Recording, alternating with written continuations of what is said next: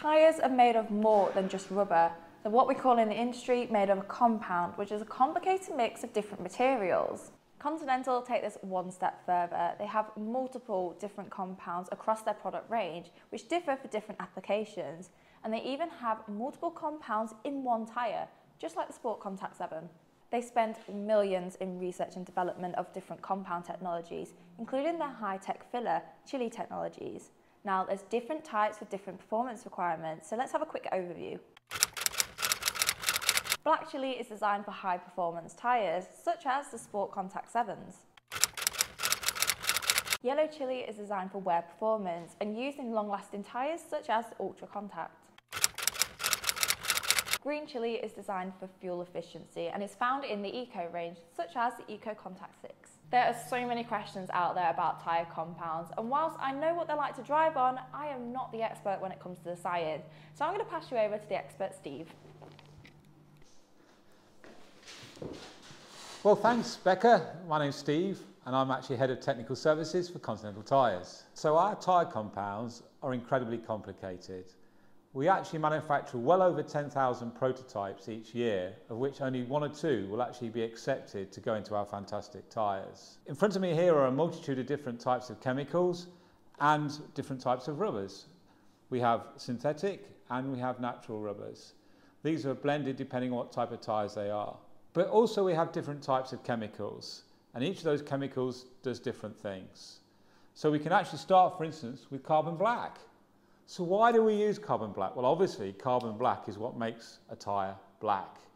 But fundamentally it has 2 really important properties. The first is it increases the compound strength, and that actually helps the tyre to keep its properties. The second important point is it helps with mileage. If you do not put carbon black inside tyres, they wear out really quickly. We also use other different types of fillers. That was one of them. This is the other, silica.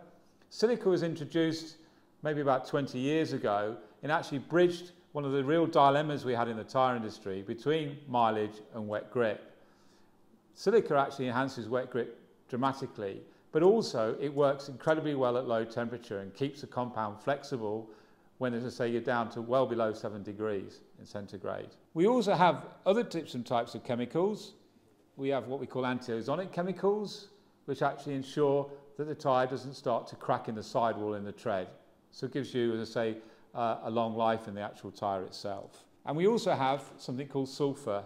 Sulfur is really, really important because without sulfur, we can't actually vulcanize a tyre and actually convert a very poor performing compound into ultimately what we want to see when it's actually put on a vehicle and actually driven on the roads. So we actually get the different compounds to do different things. Here's a great illustration of that.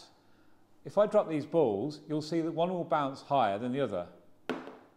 What it's actually showing here is that when the ball that actually doesn't bounce at all, it's absorbing all the energy, which generates lots of heat and produces the grip for the actual compound. The ball that actually bounces quite high is the one that's recovering all the energy and helps with what we call rolling resistance and helps when it comes to ensuring that you actually save fuel.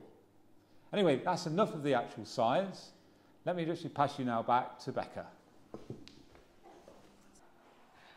Thanks, Steve. Well, now we definitely know a lot more about what goes into the tyres, and if you want to find out even more, make sure you check the links in the description. I've definitely learnt something, but we hope you have too.